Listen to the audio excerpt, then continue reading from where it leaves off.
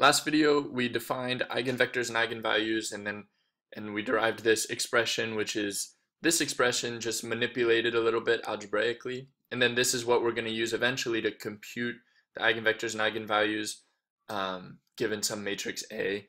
And I said I'd do that in this video, but instead what I want to do is go over some geometric interpretations of eigenvectors and eigenvalues, where some transformations described to you geometrically, and then just from thinking about the transformation, you can come up with the eigenvectors and stuff.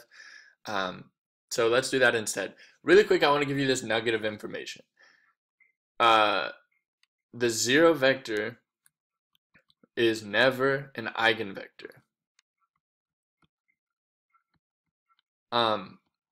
And I guess that's misleading because I guess technically it's an eigenvector, but we call it trivial. Like it's like dumb to think about the zero vector as an eigenvector, because of course, like if you plug in up here zero vector for v, you get a times 0 equals lambda times 0. You get 0 times 0 no matter what you pick for lambda. So it's like zero vector has infinitely many eigenvalues. That doesn't really make sense, right?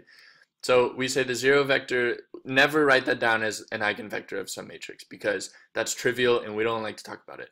Paradoxically though, lambda equals 0 is a valid eigenvalue. So that's interesting. If you input a vector v, you multiply by a, and then you get 0 times v, you get the zero vector out, that's pretty useful information, right?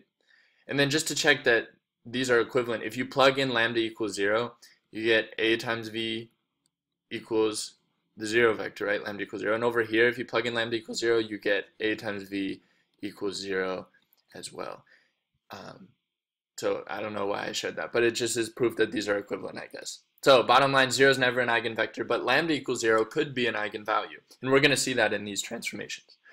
So let's consider the first one. Let's say we have some projection transformation, where the transformation is projection onto the x-axis.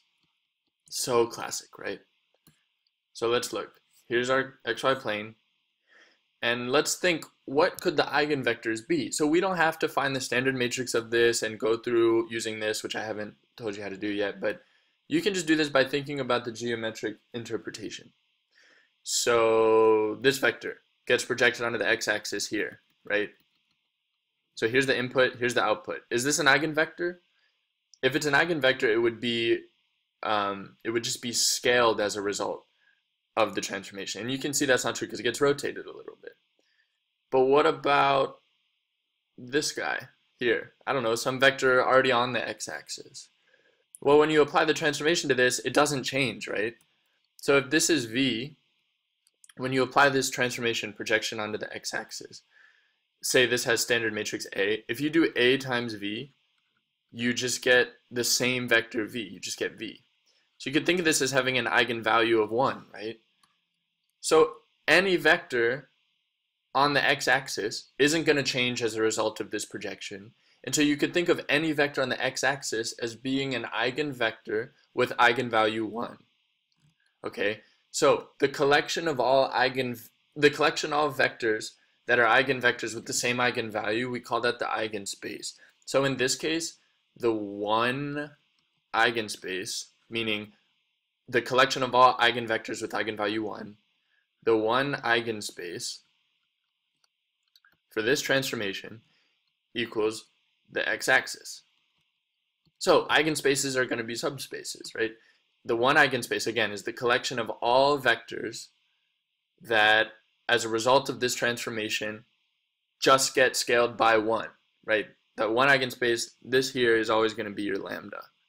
It's a collection of all eigenvectors with eigenvalue 1. Are there any other eigenvectors you can think of in this transformation besides the vectors on the x-axis? Well, what if you had this guy? What if you had a vector on the y-axis?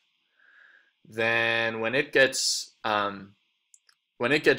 projected onto the x-axis, what happens to it?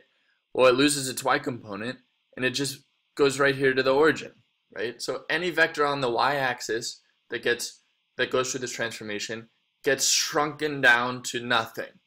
And so if you call this vector x, this guy on the y-axis, then a times x equals what?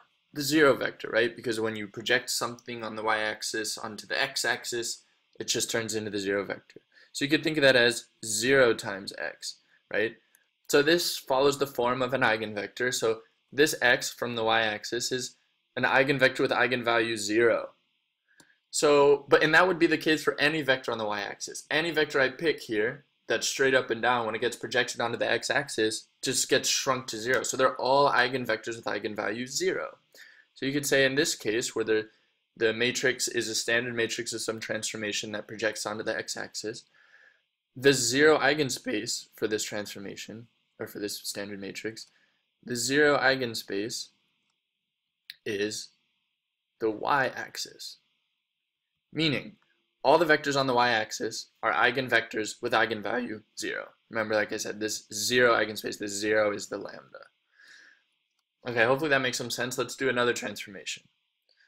Let's say we have one that's reflection over the line. Let's just say reflection over the y-axis. Okay, try to think about, just geometrically, try to determine what are the eigenvectors and their corresponding eigenvalues. Well, if we do this guy, some arbitrary vector, we reflect it over the y-axis, what does that look like? It goes to here, right? And is that an eigenvector? No, right? Because it kind of gets knocked off its span.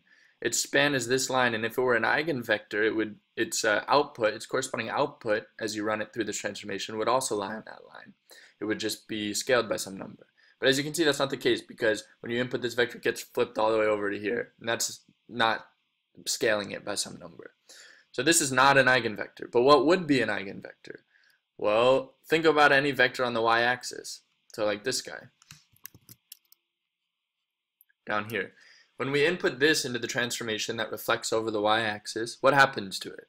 Nothing, right? It stays in place. So any vector on the y-axis is going to have that property, right? So the standard matrix of this transformation times a vector on the y-axis doesn't change the vector. So if we call this v, then doing a times v just equals 1 times v. It doesn't change it.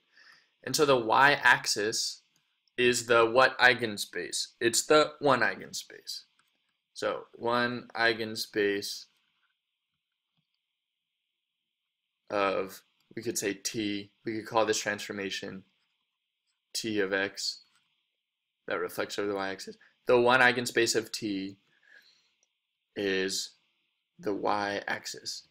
Again, meaning the collection of all vectors, right? Eigenspace is a subspace. The collection of all vectors that are eigenvectors of t that have eigenvalue 1 is the y-axis. So we have like special terms that we call it the 1 eigenspace. Are there any other eigenvectors? Well, yeah, anything on the x-axis, maybe you've thought of it already. This guy, some vector x, I don't know. When it gets inputted to this transformation and gets reflected over the y-axis, what happens to it? It goes over here, right? And so you can see that when you input x, the output is -1 times x. So a times x is -1 times x, because we're just reflecting it over the y-axis. So you could say the -1 eigenspace of t, of this transformation, or you could say of the standard matrix of this transformation. If you called that standard matrix A or something, you could say the -1 eigenspace of A is the x-axis. So there you have it. Hopefully this helps you understand, like, geometrically how you can think of eigenvectors and eigenvalues, and hopefully now you understand what an eigenspace is. In the next video, I promise, now we're going to learn how to compute the eigenvectors and eigenvalues when you're just given some matrix like 1, 2, 3, 4. It says here's a matrix. It says here's a matrix, find the eigenvectors and eigenvalues of it. Well, we're going to use this equation up here to do that. So that'll be the next video.